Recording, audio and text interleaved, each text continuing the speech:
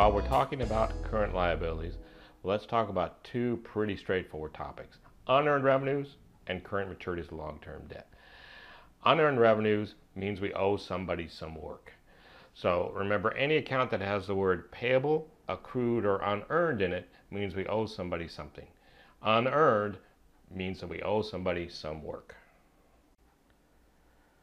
So let's refresh our memories with a transaction that doesn't involve unearned revenue.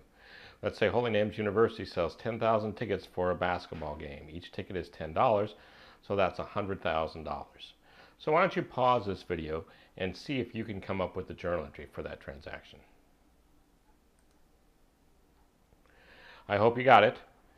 Cash is increasing, so we're going to be debiting cash, and we're going to have a revenue account that's going to increase with a credit. So we're going to debit cash for $100,000 and credit ticket revenue. Remember, ticket revenue is a revenue account.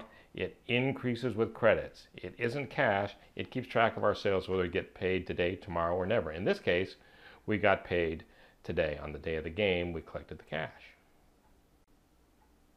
So now let's just change the facts a little bit. Let's say that we sell out all our home games in advance by selling season tickets. And we've got 5 home games, $100,000 each. So that's $500,000. So what's happening to cash? Cash is going up, so we're going to be debiting cash. Cash is an asset. Assets increase with debit. But we haven't earned that revenue.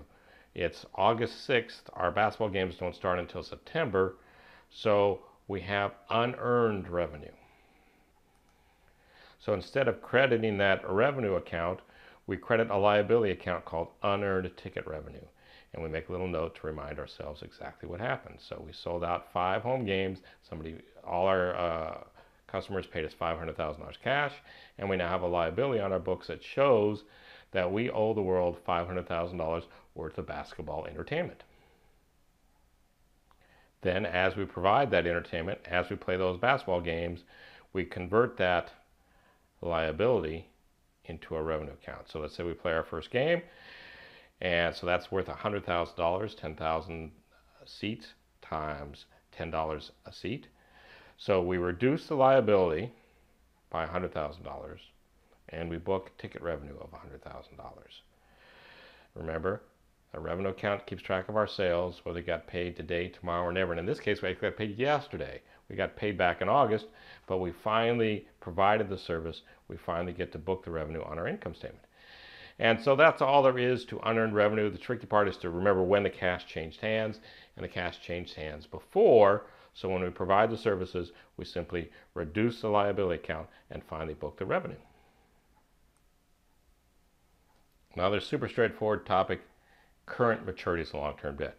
So if we enter into a long-term mortgage, our payment is going to stay the same over the life of that mortgage, and each payment is going to include some interest and some principal. The principal portions that are due within the next year are current liabilities. So for example, let's pretend like we borrow $800,000 on December 1st, 2016, and we're going to repay it over 30 years at a fixed interest rate of 4%. When we prepare our balance sheet on December 31st, 2016, we've got to show the current portion and the long-term portion of our debt. And well, how do we figure out what the current portion is? Well, we create an amortization schedule. An amortization schedule is pretty simple, really. We know the balance is $800,000. 1 month has gone by now, so we owe 1 month's worth of interest. But our total payment is $3,819.32. We get that either from a financial calculator or from using the equals PMT command in Excel. So this is 1 month's worth of interest. This is 4% divided by 12, because we only want 1 month, times the balance. We make a total payment of $3,819.32. We only owe $2,666.67 in interest. So this minus this must be the part that applies to principal, and that reduces our principal balance. We do the same thing for the February payment. The payment stays the same, but we owe a little bit less interest now because the balance is a little bit smaller due to that last principal payment.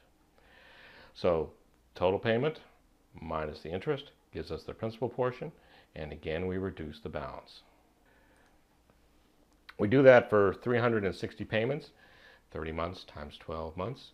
30 years times 12 months is 360 payments. and the thing eventually zeroes out. But now it's December 31st. It's time to make our balance sheet.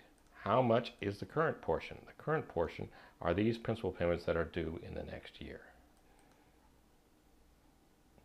Those total $14,088.29. So on our end of the year balance sheet, this will be the current portion of long-term debt. This $785,911.71 will be the long-term portion. So those two topics are pretty straightforward. Unearned revenue means somebody pays us in advance. We debit cash, credit unearned revenue, and then as we earn it, we simply reduce that liability and book the revenue account with a credit. Current maturities of long-term debt means to look at our mortgage or whatever our long-term debt instrument is and figure out what the principal payments that are due the next year, and that's the current portion. That's all there is to it.